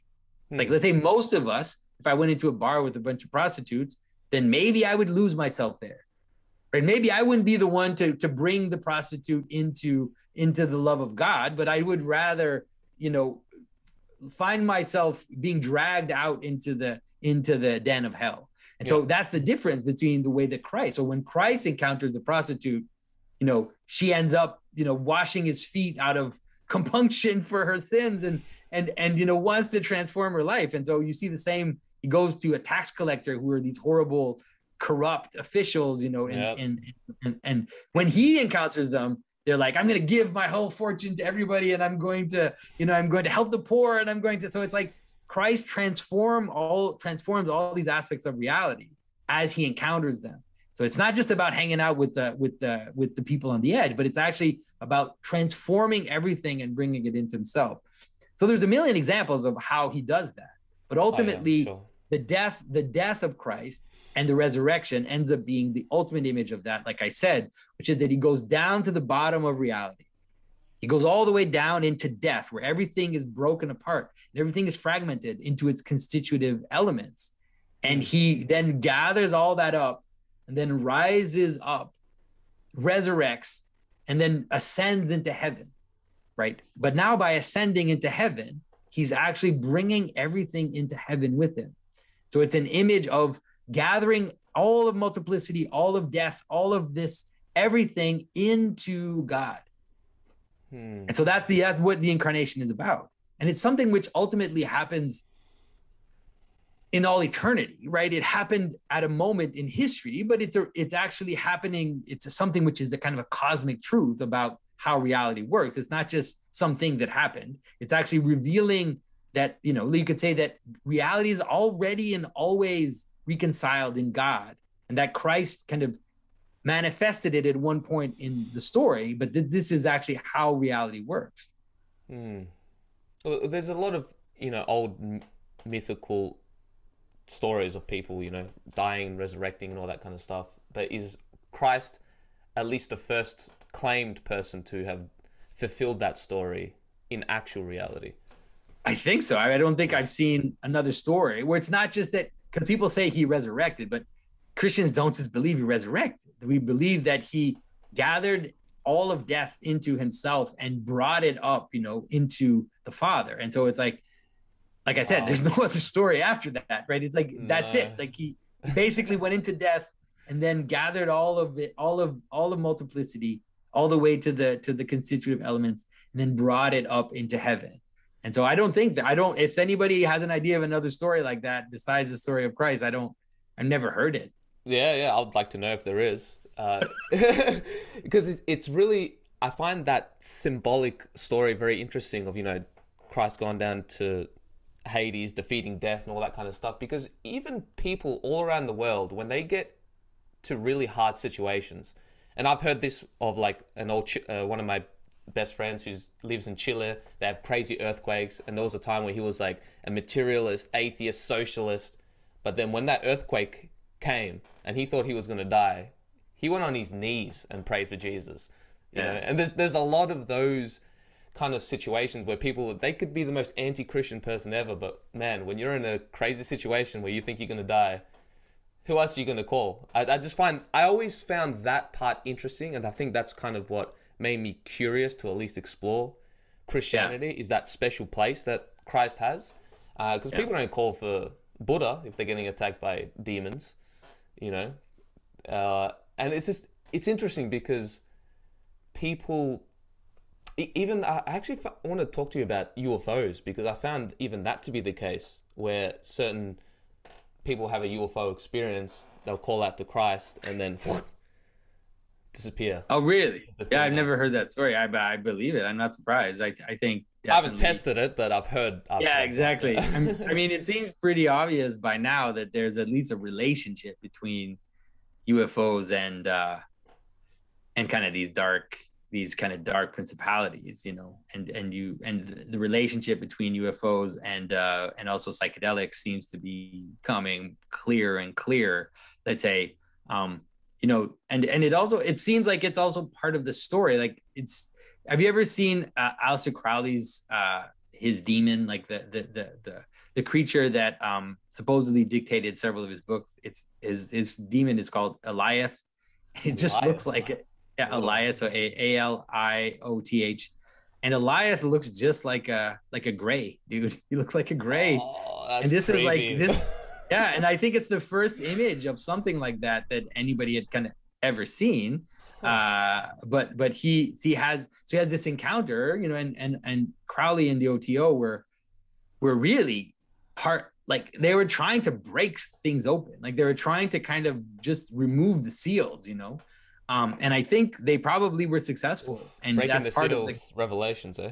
Yeah, and part of the chaos of what we're seeing is maybe this opening that they participated in, and now there's a lot of this stuff kind of flooding through. And so it's interesting that you say that you've read stories of people who pray and then the UFO experience just vanishes. I'm not surprised. Yeah, same with sleep paralysis or bad psychedelic trips, things like this. And again, these are people who you can't even say it's just placebo, it's just bias, because it's a lot of times it's coming from people who, if anything, they're anti-Christian. So it's like, if any, you know what I mean? Like, it makes no sense for it to have. But it's just funny. Like, people, imagine that. Imagine what you said, and like, people stop thinking. It's like it's just placebo. It's just bias. It's like, okay, well then, why don't you call to Spider-Man and see what happens, and see if it's just placebo? It's like, that's not how reality works. It's not true. Maybe there's something placebo about it, but placebo is not arbitrary, even if that's part of it. It's like, you can't just call to anything and then it'll work. It's like, no, it has to be something that you believe in, and that's something which is powerful enough to kind of be there in your story, even though you deny it consciously. And so the idea of just saying it's like, oh, it's arbitrary, it's prejudice, like, okay, dude, you don't understand how these things actually work. It's like, no, they're not. The reason why they would even work, even using the placebo argument, is not arbitrary, right? Oh yeah, 100%. Even the word "just," like, oh, it's just. I know that word. I hate that. Every time someone said it's just that, I'm like, okay, it's just a projection. Yeah, I've caught you. It's not possible. Like, think of the placebo effect. You know, think of the placebo effect. If you get a placebo from your doctor, right, it'll probably work. But if, like, a homeless guy walks up to you on the street and gives you a pill and says, "This is gonna cure your disease, man," like, it's not gonna work. All right, mate. Yeah. It's not gonna work. And so it's like, placebo is not arbitrary. It has a structure, and it has a way to manifest itself, and we can understand it. And it's actually part of reality. It's not something that you can just put to the side and say this is not part of reality. It is, because it works. Like, it actually works. So. What do you think of these? Have you delved deep into, like, these psychedelic entities that people go into? Like, let's say, have you heard of the DMT jesters? No, I know a little bit. The machine elves, or these. Yeah, I know about the machine elves a little more. Yeah, what are your thoughts on that? Like, what is that? I find the machine elf, let's say, concept, or the machine elf experience it's fascinating because do you know about the traditions of the Book of Enoch? You know a little bit about the Book of Enoch? I know a little bit about it. I haven't read it completely, but yeah. Basically. And so in the traditions in the Book of Enoch, the Book of Enoch is a book that was probably written in the Second Temple period, and so it's like, let's say, a little bit before Christ came, but refers to tradition before the flood. Is it non-canonical, Noah, or is it canonical? So the story is that no, I mean it's canonical in some. It's canonical in the Ethiopian church, for example, and it remained kind of part of the. It's quoted in scripture. St. Paul quotes the Book of Enoch several times. So it's not fully canonical, but it's kind of part of the lore, let's say, Christian lore. So in the Book of Enoch, you have the descendants of Cain. Mm-hmm. They're the ones who developed technology, by the way. In scripture, you see that the descendants of Cain are the line which develop all technology. So music, and then the arts, and then cities, and then metallurgy and weapons. All of this is developed by Cain. But in the Book of Enoch, it expands on the idea that, it says the sons of God went into the daughters of men, and then from that spawned giants. So in the Book of Enoch, the idea is that these demons, these spiritual entities, come and they teach technical skills to humans. They teach them how to make metal.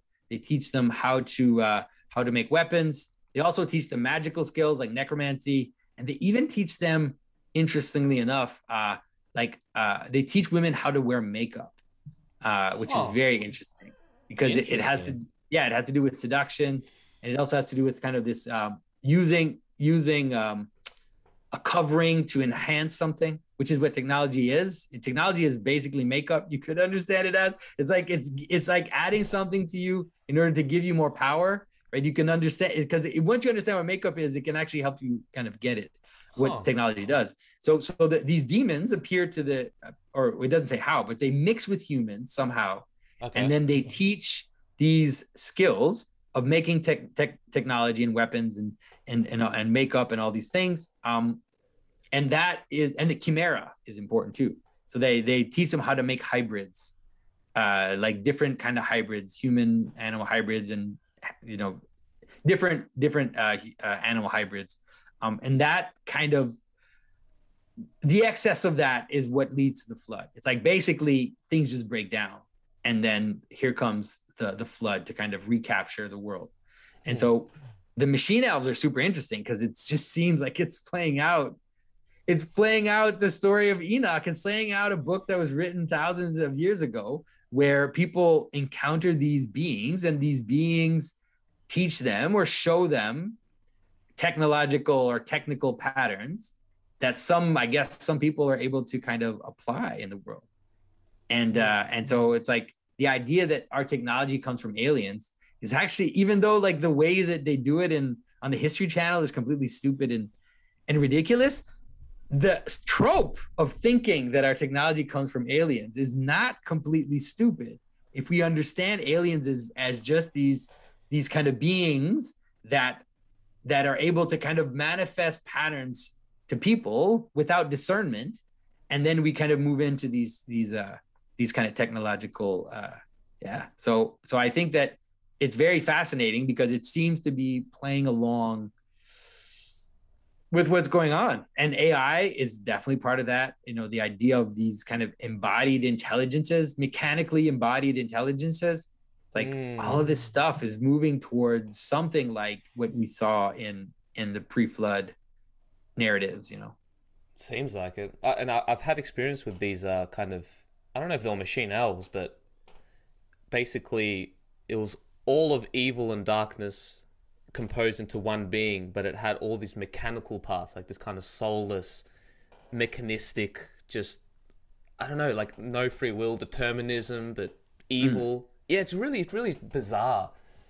But because when I've gone through these experiences, I noticed then that these principalities, it's like they're more fundamental than us. You know what I mean? It's like a layer before creation or something like that. I don't know. I might be crazy even saying this, but it really does feel so overwhelmingly real that I understand why people kind of get into it.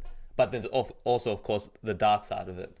And I should be grateful that I tapped into the dark side early on and not, you know what I mean, not tagged along until later in life. So yeah, that you kind of saw it and said, okay, well, I need to think about this. Yeah, it's like basically hell scared me back into heaven sort of thing.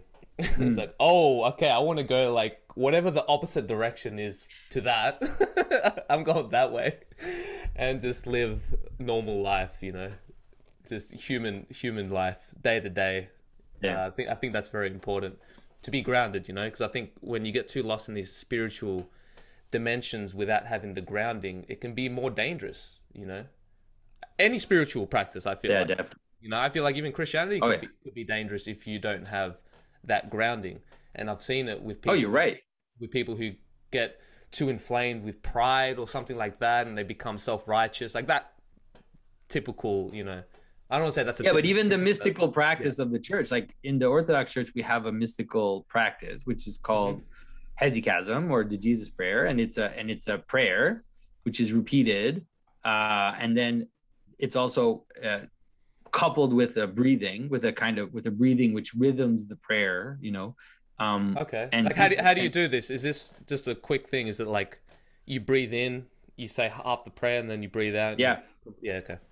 Yeah. And so this is really kind of the basic structure of Orthodox mysticism, and everybody does the Jesus prayer, like everybody prays that. But there is an idea that some people will pray the Jesus prayer in a manner that they become, or the prayer enters into their heart, and that they actually the prayer takes over their being, and that they kind of become just the prayer. And so there's even this idea that at some point your heartbeat rhythms with the prayer, and that your heartbeat becomes the prayer. And so the fathers will say, don't do that. Like, if you don't have a guide, like if you don't have someone to guide you, like, do not do this. You will become insane. Like, it will lead you to insanity if you go in this direction. If you try to to pray without ceasing, like to just because this is the idea that they try to do, is they try to, the monks basically try to become constant prayer, where their entire being is kind of caught up in this prayer. And it leads to illumination. It leads to theosis, to basically being united with God. But they tell you, like, don't do it without a guide, because it's super dangerous, and it'll make you, it drive you crazy. And monks go crazy. You go to these monasteries, you know, let's say on Mount Athos, and you'll just meet crazy monks who lost their mind because they became prideful, or they just they didn't accept to be guided, or they just did their own thing, and then they just lose their mind. Well, it's funny how that attitude is so universal, because even in the psychedelic world, let's say with ayahuasca, a lot of people are like, no, don't you dare do this without a shaman. And then even to go beyond that, it's like, you got to be very careful which shaman you choose, because again, even in these new age practices, most reasonable people are aware that you are opening doors, you know what I mean? And you have to be very careful with what slips through. And even if something seems good, it might not be good. It's hard to know, like, how can you explore these realms smartly and safely, or is it one of those best not to mess with that kind of stuff, or it just depends on who you are as a person? I mean, I've never done psychedelics, so it's like I can't speak from experience. I feel like, let's see, from a more traditional perspective, it's definitely more on the dangerous side, in the sense that the idea of a real spiritual practice is to be transformed, right? It's to actually rise up in the hierarchy of being, is like through humility, not through pride, but like through humility and practice and spiritual discipline, that you actually become more like the angels, become more like God. And so it's not so much to just have these experiences of this world, but rather to kind of participate and rise up in the hierarchy of being, you would say. You see this image called the ascent of the divine ladder, where you see monks going up a ladder, and there's Christ above, and Christ is the goal, right? We're actually aiming towards Christ, to become like him, to be united with him. And then there are angels that are kind of helping along the way. But then there are also demons. You see it in the image. Like these demons are like pulling the monks down, and they fall into like the mouth of Hades at the bottom of the image. And so their idea is not to either experience the angels or experience the demons, right? Their idea is to aim towards the transcendent, aim towards Christ, aim towards the place where heaven and earth meet. And then you will encounter them along the way. But that's not that's not the point. And so the problem with I think with a lot of the psychedelic stuff is that people kind of rip open the veil and then move into this world, and they have these experiences, but they're not better people. Right? They're not freer from their own demons. They're not freer from their own passions. And so so they're more in danger than they would be if they would just kind of stay in the normal world. And I say that, but look, I'd be honest with you. I know several people that did psychedelics and then converted and then just became Christian. So it's not I've heard that. That's the thing that throws a wrench in my whole thinking about this, because I don't have necessarily a strong opinion of psychedelics or this or that, because they're so mysterious and they have so many different outcomes for different people. However, I would say that at the state that humanity is right now, it probably would be more dangerous than it is good. But I don't know if that's necessarily the psychedelics themselves, but just where humans are, because we're very prideful and very naive and can fall into these traps, you know? And also because we're materialists. And so I can see it, like I can totally see it, because it's like, for all my love of Jordan Peterson, like I love Jordan Peterson, you know, but I think that this is one of the dangers that he's falling into. It's because it's easy to, you can analyze it, right? It's a mushroom. It's like, here's the chemical formula. Yeah. Right. Here's the thing. It's right there. Just take it. You eat it, and there you go. So it's like, it's super easy. So the most materialist, the most scientific person can say, like, this is like, this works. It's a pill. You take it. You have this experience. You can analyze it. You can calculate it. You can look at the person's brain, and you can see their waves, whatever is going on. And so it seems like a kind of materialist shortcut, you know, to the spiritual life. But I think that that's also why it's a problem. Like, I think that that's why it's a problem, is because, you know, look at even like at the way that, I don't know if you saw that discussion you had with the guy who wrote this, what is it? Like I forget what it is. Like something about how mushrooms are at the source of our religions or whatever. Some book about that. Oh, yes. I actually had him on. Yeah. The Immortality Key. Is that right? I think that's maybe that's what it is. I don't know. But look at what they're doing. It's like, so think of the mysteries of Eleusis, for example, right? So you have this entire ritual that lasts several days and is extremely engaging and is like sworn to secrecy. You're not allowed to talk about it. There's a whole thing around the entire mystery of Eleusis. And then maybe at some point in this thing where they come, let's say, to the edge of it, then there's a substance involved in the experience. But now the materialist wants to just say, all that ritual stuff, it's all bullshit. It's the mushroom. It's the mushroom, dude. Like, it's the formula that I can analyze and that I can show you and that I can measure and so it's just such a materialist way of looking at reality, that even if maybe in some cultures psychedelics were part of the process of transformation of the person, the idea that they were the central part of it is complete nonsense. It's complete nonsense, and it's super dangerous, and it's like a materialist way of approaching, you know, these ancient myths, these stories, these patterns of transformation, so I tend to really be very cynical about this stuff. Well, even Carl Jung was cynical about it.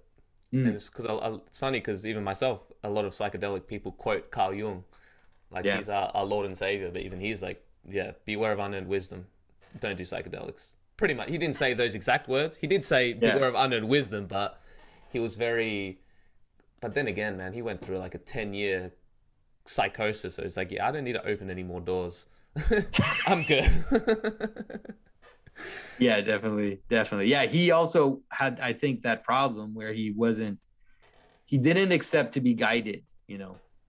And there are stories about Jung, like you know, even like from a not a Christian perspective, you know, there are stories of him, you know, going to India, but then refusing to be guided by the supposed masters that he encountered there, and that he wouldn't even meet with them. Like he's a scientist. Like in the end, he ended up, and I think that he didn't like, yeah, he was never like I don't think he ever ended up being either a practicing Christian or an initiate of anything. He was just someone from the outside who was trying to explain these things, and then got cracked open, you know. Just got cracked open is the only way to see it. Man, could you imagine that? Like going to bed, sleeping with a revolver under your pillow and having these attacks by these entities every day. I'm surprised he didn't like end up killing himself, man. That's like, yeah, that sounds like hell to me, but I'm glad that he got some knowledge out of it and came out the other side. Thank God. Yeah. Well, yeah. Yeah, well, it is what it is. Yeah, Jonathan, I would love to just finish this off, because I know that you make a lot of videos about like symbolism, unpacking movies and stuff. Do you ever do video games? It's funny because everybody's been asking me to do video games forever, and you should. And then I did a video. It was probably because it's also maybe I didn't approach it the proper way. Okay. I thought, okay, so what I should talk about an early video game to show the pattern and kind of how it was there from the beginning. Let's say even the more complicated games, like Super Mario. Yeah, so I did it on Donkey Kong because I was moving towards Super Mario. Like the old school Donkey Kong. I did a video on Donkey Kong, and it just totally bombed. Like nobody watched it, and then it discouraged me because I wanted to do it on Donkey Kong and then do it on Super Mario, as a kind of second step to show how it's all there in Donkey Kong, but then it kind of unfurls into Mario, and then let's say Mario becomes like the template for basically all the games we have now. But then I just never made the second video because it was a lot of effort to kind of to put it together and to write it and to edit it, and then so you can find it, the Donkey Kong video, if you want. I think it was pretty good. Like I was happy with it, but maybe I will. Like I might do it, maybe. Maybe you can even do like a something that I would enjoy anyways, seeing you do like a reaction video to one of the more popular games like Skyrim or something like one of these epic kind of fantasy worlds that people are completely obsessed with, that have really cool stories and symbolism. Yeah. Well, I think that like Elder Scrolls, I think they definitely do a good job at kind of containing a world. Like they present a world that is quite, is both very diverse, but also coherent enough that it really fits in that, almost it fits a little bit in that kind of Tolkien. Tolkien is the one who set, by the way, Tolkien is the one who set the map for all of these things, like especially for the fantasy video games or the world building video game. It's really Tolkien who kind of set the standard for that. But for sure in Elder Scrolls they do a good job at, let's say, embodying it, you know. So yeah, I think so. But it's just hard because let's say something like Skyrim, it's so big. It's like it's hard to talk about. It's like this huge game. Even the story itself is really big, and so I think it'd be difficult to do like a kind of consent. Or break it down, maybe like breaking down like literally one mission of a certain story. You know what I mean? Yeah, and maybe just choosing one and then see how it goes, man. I think it could explode. Skyrim is very popular. You're very good at unpacking these kind of myths. So just an idea. You don't have to do anything, but it's something. No. No, but it's not. It's something that obviously people have been asking me to do video games for a while, for a long time, and so who knows? Maybe, I don't know. It's possible. It's also, it's like there's so many things to do too, so it's hard to sometimes decide what I'm gonna do. Yeah, I know you want to do all these things at once. Why do people play? Something that I've been fascinated with is why do people are obsessed with horror games and stuff like that? Like, why do people go out of their way to pay money to scare the crap out of themselves? So why do people like pay horror? Yeah, just on horror in general. It's something that's been very fascinating for me. Okay, well, horror is, how can I say this? Horror is a reality. There's a relationship. There's a little bit of a relationship between something like sacred space and horror, in the sense that horror is a category, it's always a category which transcends the rational, right? Horror is like the irrational, which just kind of smashes against the world, right? Like that primal adrenaline sort of thing. Yeah, but also it's like something which is unreasonable, right? It doesn't make sense, right? Even the idea of a mass killer doesn't make sense. And then the more imagistic versions of that, I don't know, like Evil Dead or whatever, like this encounter with these really, really kind of irrational forces that are extremely cruel and that are extremely violent and that are basically will just destroy the world. It's something that can make us peek into the idea that there's something beyond the rational, right? It's kind of like in the wrong direction, you could say, but not totally. Because if you look at Christianity, horror is part of the sacred, right? The cross is in part. It's not just horror, but it is horror. Horror is in the cross. There's other things going on in the cross, but horror is there. And so I think the difficulty with horror is that it's just in one direction, let's say. It's more about kind of encountering the monsters on the edge of the world, you could say. It's something like that. Yeah. Yeah. So, but it's not completely. It's understandable, because if you read even the idea of there's a relationship between awe and terror. Okay. They're just in the experience. So think about, like, I mean, you can imagine it like just in a primordial experience of kind of encountering a giant warrior, right? And this giant warrior like steps out in front of you, and you're like, I don't know, you're an 11-year-old boy, this like 6'5" massive warrior with a helmet, like just steps out in front of you. It's like, you're going to be a lot of things. You're going to feel a lot of things when that happens. You're going to feel scared, impressed, overwhelmed, like, let's say, frozen in front of this, like this revelation, let's say. And so that's when you can kind of understand this idea of the relationship between, let's say, the terror of encountering God or encountering an angel, you know, like the joke on the internet, right? The biblically accurate angels. Like, there's something about that is that the angel says, when the angel says, "Be not afraid," like, the reason why he's saying "be not afraid" is because he's scary as hell. Like that meme. Yeah. Don't be afraid. Angel, it's like, it's like, whoa. Yeah. The angel appearing to you is something like a breaking open of normal space and this rushing in of this transrational space. And so there is an aspect of it which is going to be kind of terrifying. And so it's normal, I think. So that's why you hear the angels say that, because it's like they're also trying to signal to you which side of this, let's say, which side of this encounter that you're dealing with, you know. Oh, that's so true, man.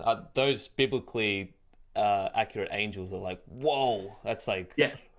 They're not really biblically accurate. They're going on purpose to like make them really wild. But like in the Orthodox version of angels, you kind of see something of that, right? You do have the image of the cherub with the four heads, and then these wings with eyes on them. Yeah, so these are iconographic, like there are iconographic versions of these beings, or like the wheels with wings and eyes and stuff. But some of the memes, like, they just go on purpose to make them look almost like it's like there's a little bit of sensationalism, let's say, in that. For sure. Yeah. But yeah, anyways, Jonathan, I won't leave you any longer. I really appreciate you coming on the podcast. We had some very interesting discussions. It was good to meet you, and I wish you all the best on your journey, for sure. Yeah, thank you. It's definitely been an interesting one. It's a long, very long journey, because it's not like a sensationalized one where you have like an experience, you're like, oh, yep, I'm a Christian. Some people do have those experiences. Yeah. But for me, it's been a very long process of elimination kind of journey, I guess. I get it. Yeah. Well, yeah. So I wish you all the best on that. And also in your kind of crazy world of lockdowns, you know, Oh man, we can wish for the best. Save us, Jonathan, please get me out of here. I wish. I want to leave. I really want to leave. Yeah, I feel the same here. So it's not as bad as you, but I have all these friends saying, you know, come to Texas, come to Florida, come to Tennessee or whatever. Like all these southern states, but yeah. Well, all we can do is prepare for the worst and hope for the best, I guess. That's right. Yeah, exactly. But yeah, anyways, thanks again for coming on the podcast, and yeah, I hope to catch up with you sometime in the future. Great. Yeah, and send me the link when you put it up. I'll share it. Oh, for sure. Awesome. All right, Jonathan. All the best. Bye-bye. God bless. Bye.